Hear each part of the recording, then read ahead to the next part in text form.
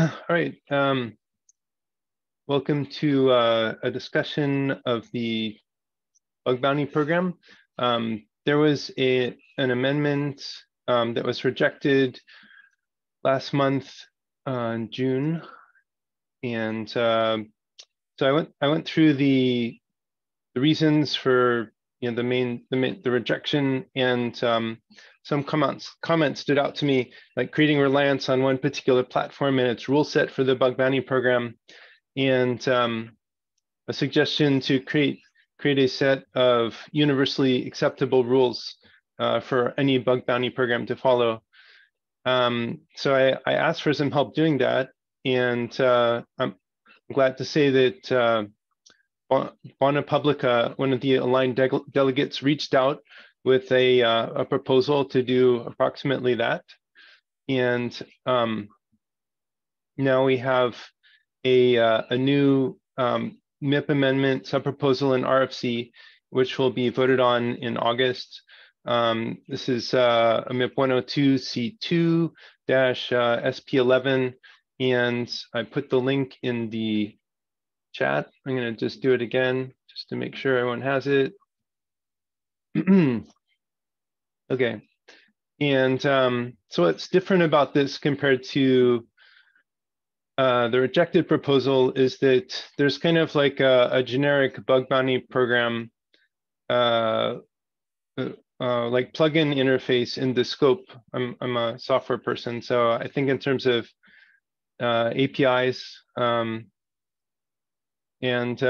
that's kind of what Otis' proposal, Bona Publica's proposal reflected, and I customized it a bit. And then I added Immunify Security as the first bug bounty program administrator. And that's what's reflected in the pull request. And let's see.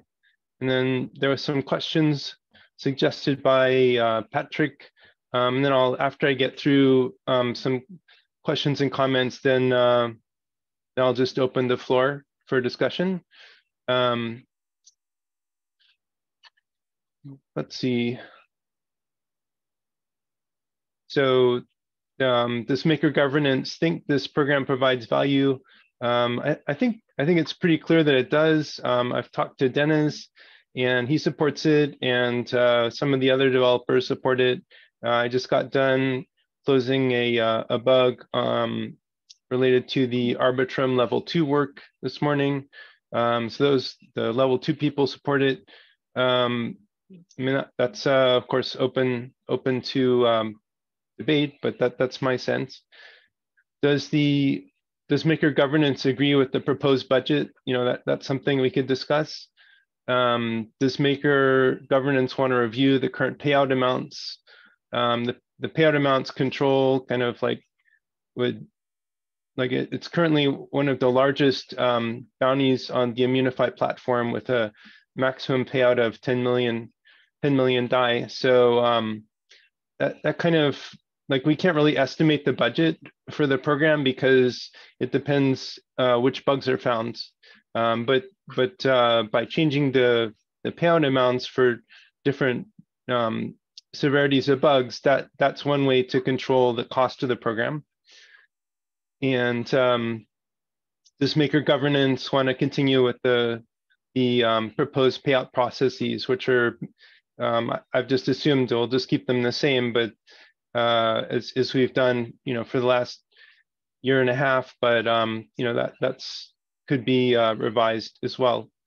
Let's see, Bona Publica, in reviewing the what I put together, he pointed out that the exclusions to the bug bounty program, the language there could be improved, but it's not clear to me how to improve it. So I'd be open to suggestions. And let's see, is there anything else that I want to specifically mention?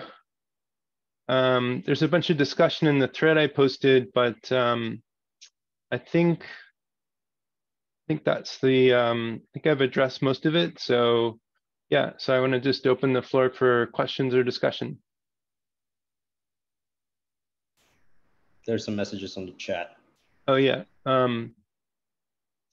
Right. So Patrick is saying that I wasn't saying they didn't, was trying to spark conversation. Oh, so right. So Patrick posted a bunch of questions, trying to spark discussion, and I guess he wasn't trying to imply that like, for example, the first one, that do you think the maker governance, does maker governance think that the bug bounty program provides value?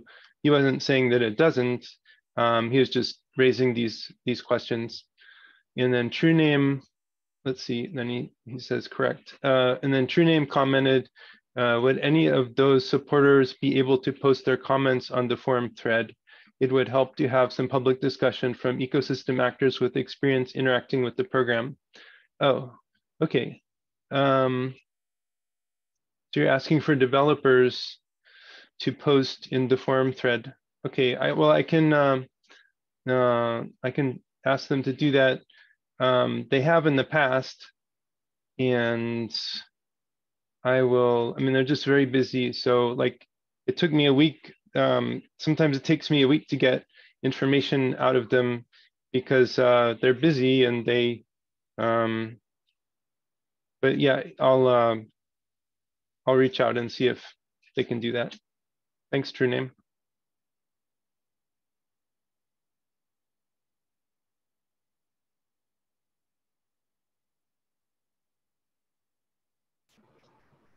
I guess I could add a short comment from my side as well. I just want to reemphasize that we're willing to work with the maker ecosystem in whatever way to continue the bug bounty program moving forward. We're happy to make modifications to the way the bug bounty program is. I mean, that's actually always been the case. In the past, we've allowed the other core units to essentially, for the most part, state their own rules for their own assets. Say like, okay, we're not going to care about low or medium. We will just do critical. That's fine. If an asset needs to be removed from the assets and scope table, that's also fine. If something needs to be added, that's also fine. There's no issue around there. If there's an exception clause that needs to be added, no question, no problem. The only thing, of course, we can't add is something like, oh yeah, even if it's valid and they can steal all of the money, we reserve the right to reward 0 for no reason at all. Like, that's not something that we can do. We do have actually some clauses there that you can reward 0 then if they break certain rules. So we're reasonable also in that regard. We just want to make sure that this works as well as possible for the MakerDAO ecosystem.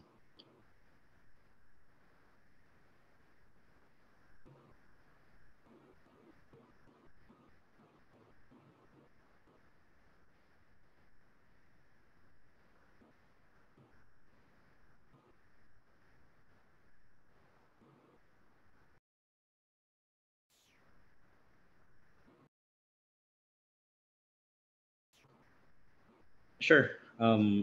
Joshua, I think I can take this one. Yeah, maybe I could read the question first. Sure. Yeah, go ahead. Okay, so Vigilant asked, could you give a very high-level overview of how the bug bounty program worked historically, including Immunify's role specifically? Sure. Well, those are two different things. So, well, one on Immunify's role, we're a platform. So just for clarity, I'm the facilitator for ISCU, but also at the same time, I'm a co-founder of Immunify. Immunify's role is to create a community of security researchers to look at the bug bounty programs of our clients. Immunify also creates a platform for which bug reports can be submitted. So these bug reports are held on a server that we control. It's a much more secure system than sending bug reports over emails or Discord messages. On top of that, we also provide a mediation service and a triaging service that has actually been tapped into in some of the bug reports in the past, where if there was assistance in communicating with the security researcher or evaluating a bug report, that team came in. I'm actually also helping out that team specifically only for MakerDAO, in most cases anyway. And also, yeah, drafting up the bug bounty program. So the work that was done in terms of making sure that the bug bounty program is written very thoroughly, that what is desired by the various teams within the Maker ecosystem is communicated properly to the bug bounty hunters. So I've been the one in Immunify who's drafted bug bounty programs for most of our early clients. I've also been the one dealing with a lot of mediation cases in the early days. So I've seen a lot of the things that can be misinterpreted, as well as a lot of the things that are in the heads of security researchers as they submit bug reports. So it's important to call those things out in the beginning. By making sure that a bug bounty program is really thoroughly written, you reduce the amount of overhead that's needed to go back and forth with security researchers. So that's on the Immunify side of things. And yeah, all of my contributions are via Immunify. How it's worked in terms of client or departmental relations with the bug bounty program. We work with them in order to figure out what assets need to be onboarded into the bug bounty program. So back in the day, the protocol engineering core unit, we worked with them in terms of figuring out what smart contracts needed to be added in the bug bounty program, if there were any restrictions that we would like to apply, that they would like to apply there, as well as provide them with recommendations. You know, like if there was something that should be added or shouldn't be added from our perspective, we would say that. But of course, the final decision was with them. In addition to that, we worked with, of course, other core units as well about, you know, saying like, hey, we think that your assets might be desirable to be included in the bug bounty program for MakerDAO. And we were in discussions with some of them before a lot of the transitions happened. And so that's how it was on the various core unit side. For the bug reporting side, once a bug report would come in, we would do, well, there would be automated filtering done by Immunify. So if there's somebody, you know, making a complete junk report and they're picking a asset that's not even under MakerDAO, it would just be rejected as they submit it. But of course, there's still some junk that gets through eventually. And so ISCU would do the initial evaluation of that bug report. If it's something that's worth the time of the respective core unit, which we call steward core unit. Obviously, we're going to be changing these terms moving forward. We would then add those people into the bug report. So if it was something with protocol engineering, we would then subscribe them to the bug report and inform them that they need to look at the respective bug report. If they needed help, either from us or from the Immunify triaging team, then we would initiate the mediation process so that people on the Immunify side can further look into it as well. That's not required at all. That only happens in a handful of cases. And yeah, also I believe chain security is connected to the program. So they're not automatically subscribed to all the bug reports, of course, but if ever the protocol engineering team needed the auditors to take a look at the bug report for whatever reason, that was also possible. The payouts then, I think Joshua, you can explain further on the payout side. Sure. You mean the payment process? Yes, assuming that the respective core unit, the steward core unit said, yep, this is valid. Yes, this hits this severity system. Right. So, so right, that was that's one of the parameters that we're looking at maybe adjusting. So we've had for last year we've had a budget for small payouts. So because the Maker executive process, is kind of slow and it has a lot of overhead. Like it takes a lot of people a lot of time to prepare an executive spell, and to reduce that load, our idea was to set aside a budget for small payouts that we could just send out of the small payouts budget. And so we've done this a few times, and so the hackers or the white hats, they get their money sooner, so they're happy, and then we can avoid burdening the developers that are crafting the executive spell. So right, I'm just reading. Sorry, I'm reading the comment in the chat. I'll get to that. That was a comment from when you finished. Sorry, I was just getting it in. Sorry, I just got distracted. Right, so we've had this budget for small bounty payouts, and the size of this budget is, it's open to debate. The budget is really, it's controlled by the Immunify security, like core unit, right? Whatever we're called now, ecosystem actor. And so we wouldn't want to set the budget too high, because that would entail trusting us with large amounts of money. We've proposed 50,000 a month, and that could be reduced to 25,000 a month or 10,000 a month, whatever the delegates feel is a appropriate amount to trust us with. At the moment, that budget is set to 0 because all of the budgets need to be renewed. So if a bug bounty is valid and needs to be paid, then even if it's like 1,000 DAI, it has to go through the spell crafting process and into the next executive vote, which is probably not a good use of developers' time. So that's kind of some of the issues around the payment process. To add to that, one of the reasons why it's also good from the overall bug bounty program operation side is that on other bug bounty programs on Immunify, payouts tend to happen in a much shorter time frame.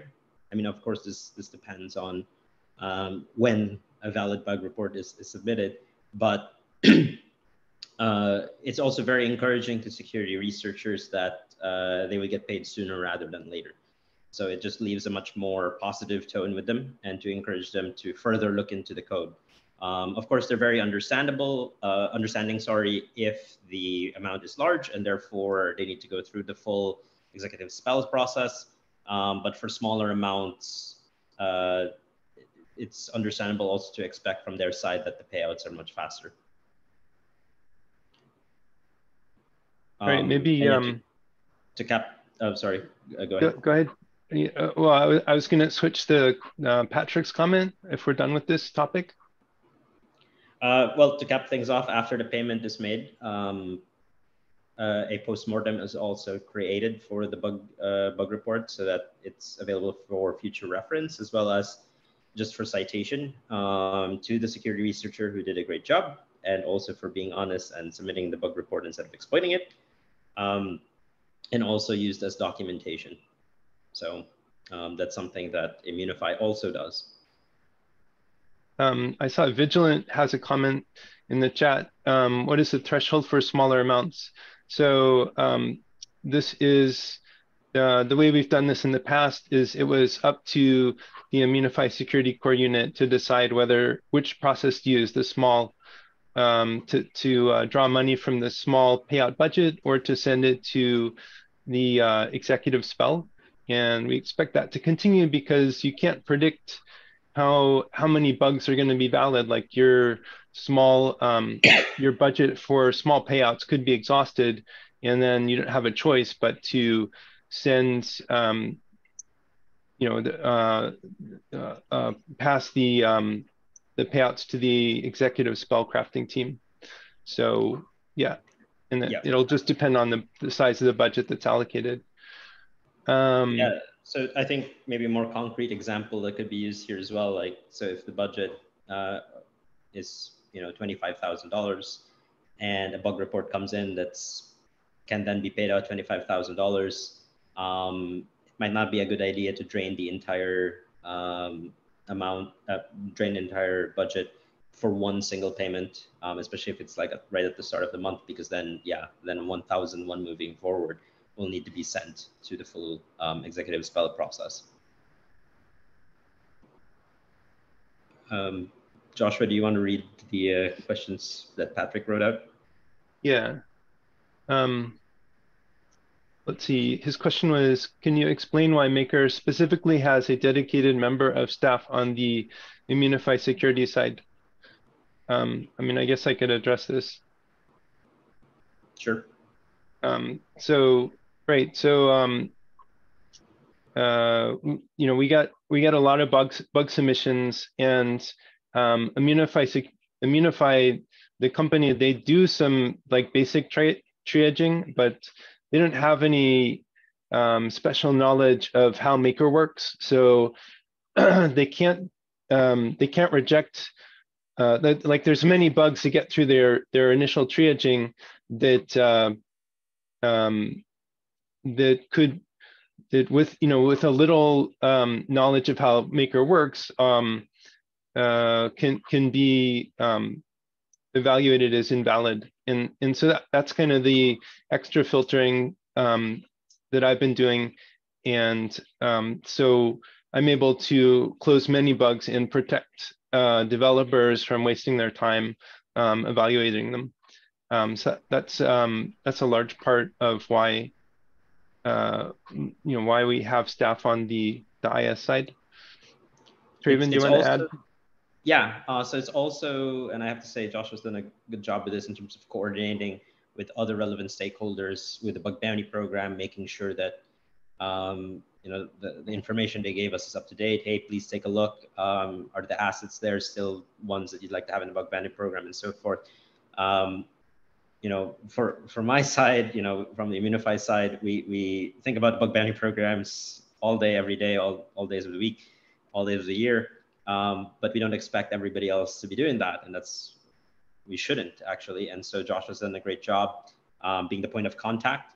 Some of the bug reports also come in, and sometimes some discussions with people in the relevant departments. Sometimes things can get confusing for not only myself, but also for the triaging or mediation team at Immunify, because there are terms that are used that are maybe not immediately clear to us. And then so we needed somebody who was a good point of contact, who understood the history of MakerDAO, understood the overall architecture of MakerDAO, and understood the community and how to properly communicate to the community. And so that's why when we started out, as we were working with the SES core unit at the time, I highlighted this as a strong need, because then it would allow things to operate much more smoothly. And especially in bug bounty programs where time is of the essence, of some bug reports at least, but usually those are the ones where it's very critical. So having things move more smoothly is definitely something that's beneficial.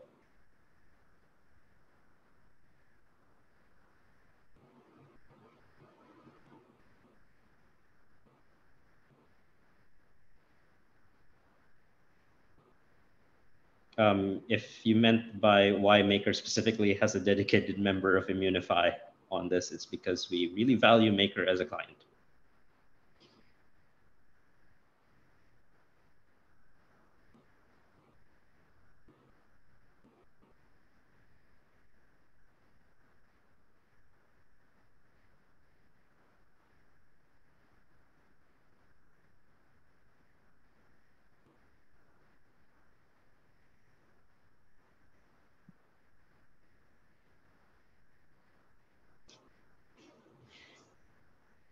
Well, thank you for asking.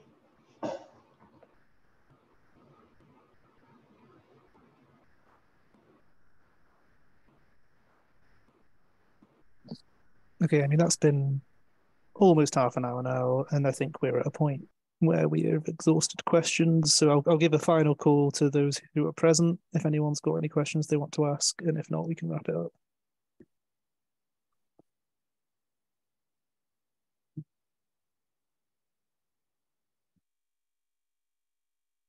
Oh, there we go. One from Mitchell, and I'll leave you to answer that one.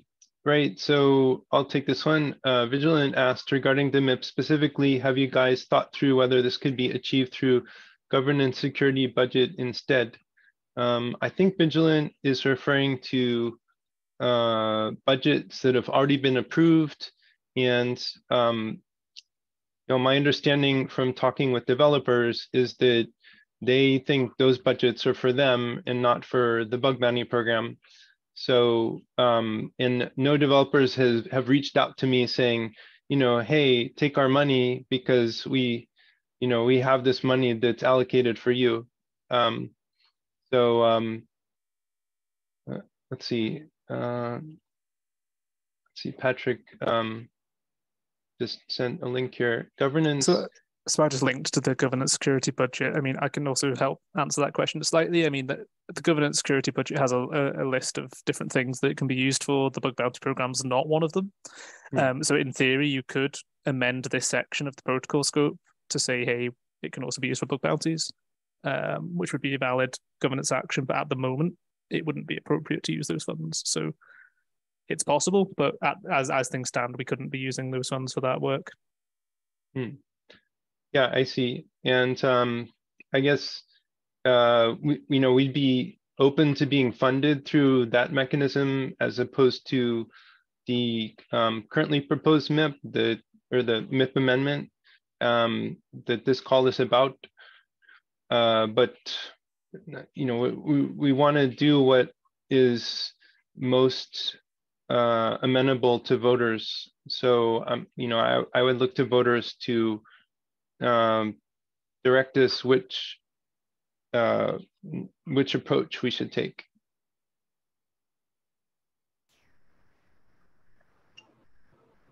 Just to clarify as well, as I think some people might not be aware, there is no Immunify onboarding fee. There is no Immunify maintenance fee. We might reoffer a full premium triaging service for higher filtering in the future.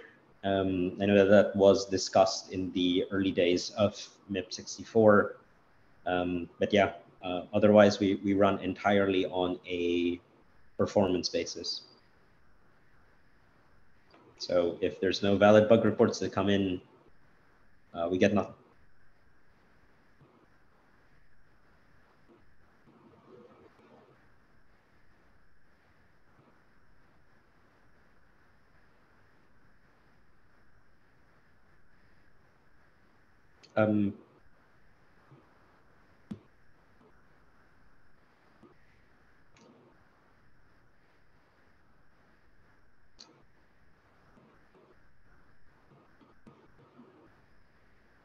Okay, well, I think we've exhausted the questions, so I will end the recording here. What I'll do, Josh, is I'll send you the link to the recording, and you can do what you want with it. You could either probably post in the thread; it might be helpful for people. If you really want, we can upload it to YouTube, but let me know, and we can do whatever you want. Yeah, I'll take care of it.